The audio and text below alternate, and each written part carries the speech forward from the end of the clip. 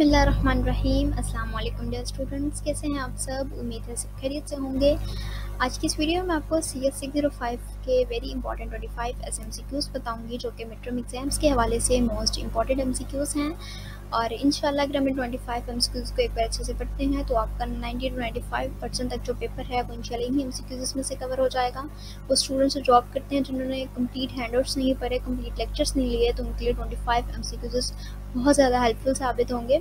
सो आप इनको ज़रूर एक बार अच्छे से पढ़िएगा, राइट ऑप्शंस को एक बार अच्छे से याद रख लीजिएगा ताकि एट द टाइम जो है वो आपको याद रहें और इजीली आपका जो पेपर है वो सॉल्व हो जाए। और जब भी हम एक पेपर देते हैं तो उसमें अगर हमारा ऑब्जेक्टिव क्वेश्चन यानी MCQs क्वेश्चन अच्छे से अटैम्प्ट होता है तो हमें सब्जेक्टिव क्वेश्चन पे इतनी मेहनत नहीं करना पड़ती, वो इजीली जो है हमें अच्छे मार्क्स मिल जाते हैं। ठीक है, तो अच्छे से MCQs को आप ज़रूर पढ़ के जाइएगा, कम पढ़िएगा लेकिन अच्छे, अगर अच्छा याद हो तो फिर जो है वो एट द टाइम जो है वो चीज़ हमें हमेशा याद रहती है। तो वीडियो को स्टार्ट करते हैं। अगर अपने चैनल पर न्यू हैं और अभी तक आपने मेरे चैनल को सब्सक्राइब नहीं किया तो काइंडली चैनल को भी सब्सक्राइब कर दें ताकि आने वाली तमाम वीडियोस आप लोगों के लिए हेल्पिंग साबित हो सके। और काइंडली इतनी मेहनत होती है एक वीडियो के पीछे, आप लोग सब्सक्राइब नहीं करते, सो काइंडली वीडियो को स्टार्ट करने से पहले ही चैनल को ज़रूर सब्सक्राइब कर दिया करें प्लीज़। वीडियो को स्टार्ट करते हैं। फर्स्ट MCQ सीखते हैं। फर्स्ट MCQ से dash is a document driven model because a set of documents introduced at each level of the model. First option है वाटरफॉल मॉडल, सेकंड ऑप्शन है rapid prototyping model, third option है incremental model and last और fourth option है none of the given. तो जो first option है waterfall model वो right option है। ये MCQ मोस्ट इंपॉर्टेंट है, हर स्टूडेंट को ये MCQ, जो स्टूडेंट्स पेपर दे के आए हैं सबको ये MCQ ज़रूर आया है और ये बहुत ज़्यादा इंपॉर्टेंट MCQs है CS605 का। काइंडली इसको अच्छे से याद रखिएगा। Dash is document when driven model because a set of documents is produced at each level of the model। तो जो फर्स्ट ऑप्शन है वाटरफॉल मॉडल वो राइट ऑप्शन है इस MCQs का, मोस्ट इंपॉर्टेंट है। और देख लीजिएगा आपको इस मस्ट आएगा क्योंकि हर स्टूडेंट को ये MCQs रिपीट होकर आते हैं। नेक्स्ट MCQs है dash is the first stage of waterfall life cycle model. First option है रिक्वायरमेंट्स डेफिनेशन, सेकंड ऑप्शन है ऑपरेशन, थर्ड ऑप्शन है यूनिट टेस्ट एंड लास्ट और फोर्थ ऑप्शन है इम्प्लीमेंटेशन। तो जो फर्स्ट ऑप्शन है रिक्वायरमेंट डेफिनेशन वो राइट ऑप्शन है इस MCQs का। Dash is the first stage of waterfall life cycle model. तो जो फर्स्ट ऑप्शन है रिक्वायरमेंट डेफिनेशन वो राइट ऑप्शन है इस MCQs का। और ये MCQs बहुत ज़्यादा इंपॉर्टेंट है, काइंडली इसको अच्छे से याद रखिएगा। आप देख लीजिएगा एट द टाइम पेपर की आप लोग याद करेंगे कि MCQs वाकई हमें आ गया। ठीक है, मोस्ट इंपॉर्टेंट MCQs है। नेक्स्ट MCQ देखते हैं। नेक्स्ट MCQs है which of the following questions is not addressed when the W5HH principle is applied।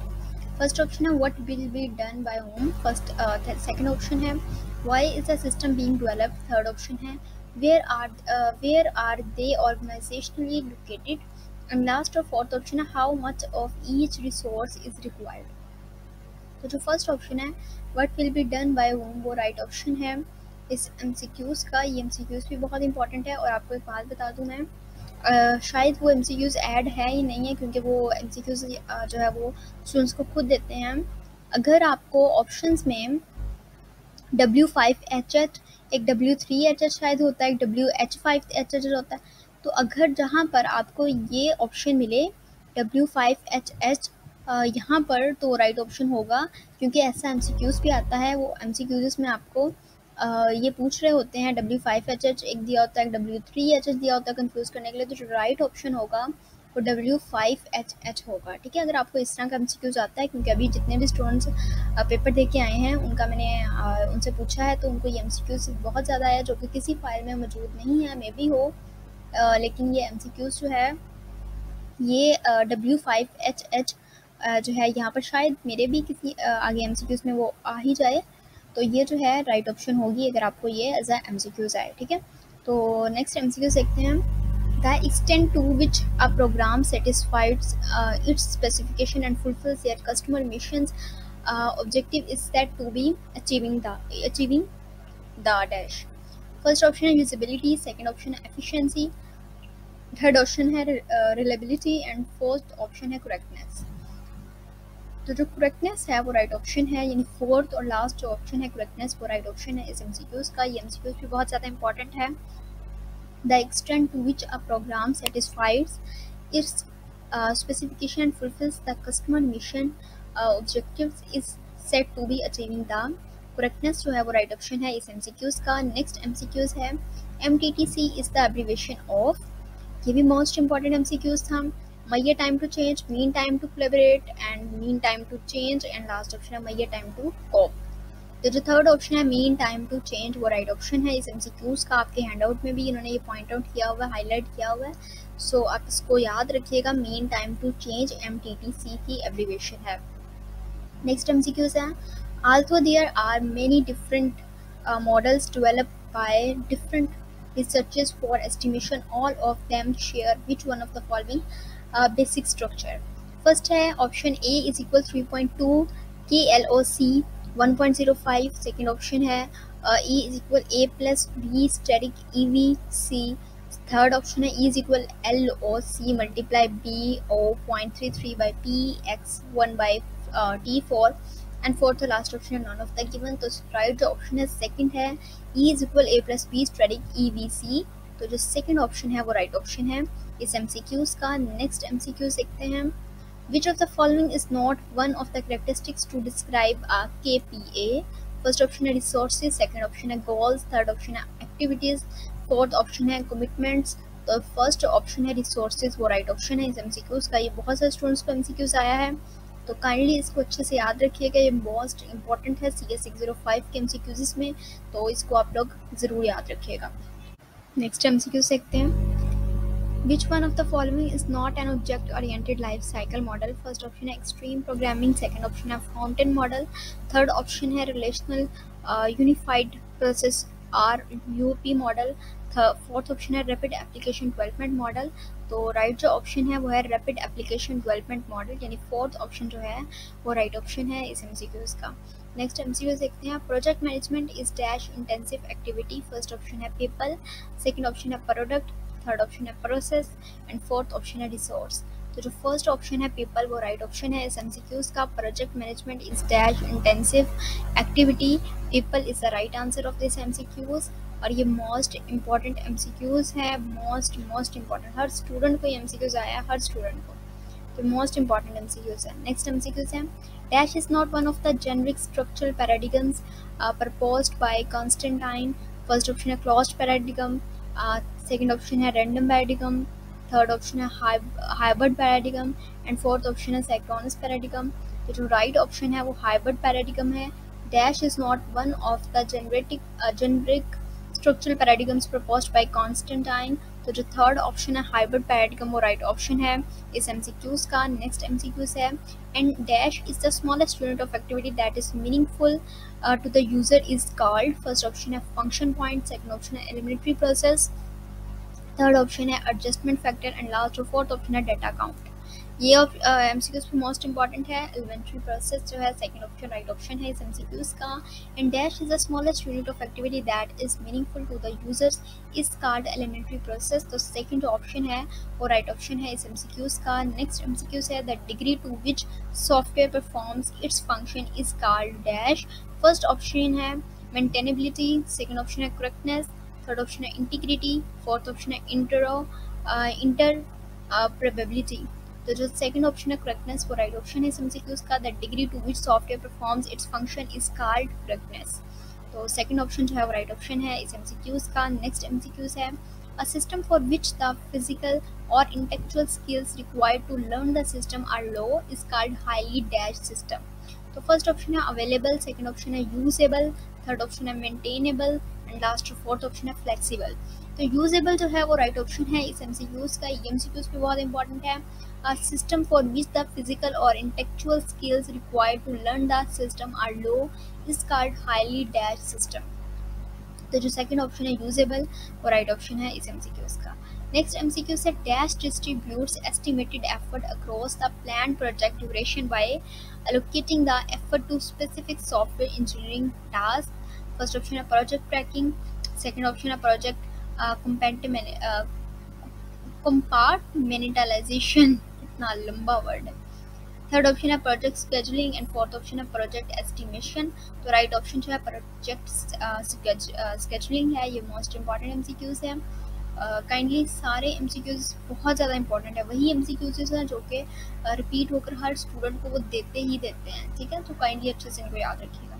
तो प्रोजेक्ट स्केजुलिंग जो है वो राइट ऑप्शन है इस एमसीक्यूज का। नेक्स्ट एमसीक्यूज है a schedule developed at early stages of project planning is called. First option है microscopic, second option है बीटा, थर्ड ऑप्शन है विजनरी एंड फोर्थ ऑप्शन है कॉन्स्ट्रेट। तो जो फर्स्ट ऑप्शन है माइक्रोस्कोपिक वो राइट ऑप्शन है इस एमसीक्यूज का। Schedule developed at early stage of project planning is called microscopic.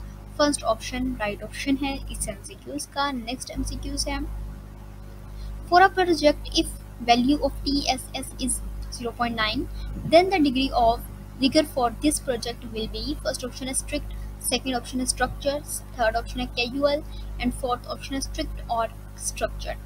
तो जो casual है वो राइट ऑप्शन है इस एमसीक्यूज का। for a project if value of TSS is 0.9 then the degree of rigor for this project will be casual जो है वो राइट ऑप्शन है इस एमसीक्यूज का, यानी थर्ड ऑप्शन जो है वो राइट ऑप्शन है इस एमसीक्यूज का। नेक्स्ट एमसीक्यूज है in context of function point analysis EI stands for dash.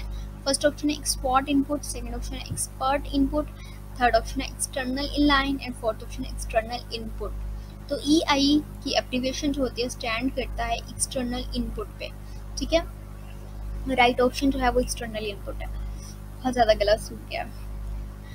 Next MCQ देखते हैं। आप लोग काइंडली सब्सक्राइब भी कर दिया करें, इतनी मेहनत होती है एक वीडियो के पीछे और आप लोग बिल्कुल भी सब्सक्राइब नहीं करते, फिर बहुत बुरा लगता है कि वीडियोस इतने स्टूडेंट्स देखते हैं लेकिन सब्सक्राइब भी नहीं करते यार, सब्सक्राइब भी कर दिया करें। नेक्स्ट एमसीक्यूज है, ये रिपीट एमसीक्यूज है, ये एमसीक्यूज पहले भी गुजरा है तो आपको याद ही होगा, ये शायद रिपीट होकर दोबारा आ गया।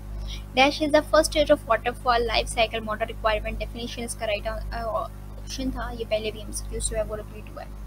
नेक्स्ट एमसीक्यूज है the incremental model of software development is. First option है a reasonable approach when requirements are well defined, second option है good approach when a working care product is required quickly, third option है the best approach to use for projects with large development teams and risky projects, last option है a revolutionary model that is not used for commercial products. तो जो right option है वो second option है good approach when a working core product is required quickly, second option right option है इस MCQs का। Next MCQs देखते हैं which statement is correct. First option है the greater the dependency between the components the greater is coupling, second option है the lesser the dependency between the components the greater is coupling, third option है the greater the dependency between the components the lesser is coupling and fourth option है none of the given. तो इसमें difference ये है कि greater and then greater, laser और फिर greater और फिर लेसर। तो जो इसका राइट ऑप्शन है वो ग्रेटर है, यानी पहले भी ग्रेटर है और देन लास्ट में भी ग्रेटर, बाकी सब कुछ सेम है, सिर्फ ग्रेटर और लेसर का फ़र्क होता है कि लेसर कौन है और ग्रेटर। तो इसमें जो है लेस और ग्रेट का फ़र्क होता है, तो ग्रेटर दोनों में जो है वो राइट ऑप्शन है इस एमसीक्यूज़ का। नेक्स्ट एमसीक्यूज़ देखते हैं। In dash, a team is structured along a traditional hierarchy of authority. First option है random paradigm, second option है open paradigm, third option है closed paradigm and last option है synchronous paradigm। तो right option जो है वो closed paradigm है। In dash, a team is structured along a traditional hierarchy of authority। तो जो third option है closed paradigm वो right option है इस MCQs का। नेक्स्ट एमसीक्यूज है in dash a team is structured loosely and depends on individual initiative of the team members. First option है synchronous paradigm, second option है open paradigm, third option है random paradigm and last fourth option है closed paradigm. तो random paradigm इस title का right answer है, यानी कि टाइटल उन्होंने थोड़े से डिफरेंट किए हुए हैं, और रैंडम और क्लोज्ड और एक था हाइब्रिड पैराडिगम, ठीक है। ये तीन ऑप्शंस राइट हैं अलग अलग टाइटल्स पे, तो आपको एक गौर करना पड़ेगा, फिर ही आपको पता चलेगा। जिसमें इस नोट है ना जो कि पूछ रहे हैं हमसे कि वो पैराडिगम बताएं जो कि इसमें ऐड नहीं है, यानी उसमें नोट उन्होंने जो है यूज़ किया वो हाइब्रिड पैराडिगम है, जिसमें हायरार्की जो अभी हमने पढ़ा है हायरार्की अथॉरिटी है, उसके बारे में स्ट्रक्चर बताना है तो क्लोज्ड पैराडिगम था। और ये जो है इसमें हमने बताना है कि is a team structure loosely and depends on individual initiative of the team members. तो ये रैंडम पैराडिगम है, ठीक है। ये थोड़ी बहुत डिफरेंस है, बाकी तीनों जो है हाइब्रिड, क्लोज्ड और रैंडम, ये तीनों ऑप्शंस जो हैं वो आते हैं और एमसीक्यूज भी बहुत ज़्यादा इंपॉर्टेंट है, तो टाइटल को देखते हुए आप ऑप्शंस को याद रखिएगा। नेक्स्ट एमसीक्यूज है and dash is a user indefinable group of logically related data or control information maintained within the boundary of the application. First option है internal logic file, second option है external interface file and third option है external input and last fourth option है external query. तो जो right option है वो है internal logic file यानी ILF, राइट ऑप्शन है इस एमसीक्यूज का। फर्स्ट ऑप्शन जो है वो राइट ऑप्शन है हमारे इस एमसीक्यूज का। and dash is a user infinitable group of logically related data or control information maintained with the boundary of the application. Internal logic file ILFA नहीं है, तो ये राइट ऑप्शन है एमसीक्यूज का। नेक्स्ट एमसीक्यूज है last MCQs. Synchronize and stabilize model has been adopted by Microsoft, IBM, third option है Oracle Corporation and fourth option है Sun Micro system. तो राइट ऑप्शन जो है वो माइक्रोसॉफ्ट है। माइक्रोसॉफ्ट जो है वो राइट ऑप्शन है इस एमसीक्यूज का। Synchronise and stabilise model has been adopted by Microsoft, तो फर्स्ट ऑप्शन जो है वो राइट ऑप्शन है हमारे इस एमसीक्यूज का। बहुत शुक्रिया आपका वीडियो देखने का। अल्लाह ताला आप सब लोगों को कामयाबी अता करे और बहुत अच्छे CGPA से पास करें। Kindly subscribe to my channel for more helping videos और दुआ है कि अल्लाह ताला आप सब लोगों को कामयाब करे सब्जेक्ट में और बाकी जितने भी पेपर्स दिए हैं उनमें बहुत अच्छे अच्छे नंबर्स आए आप सबके। बहुत शुक्रिया वीडियो देखने का। जज़ाकल्लाह, अल्लाह हाफ़िज़।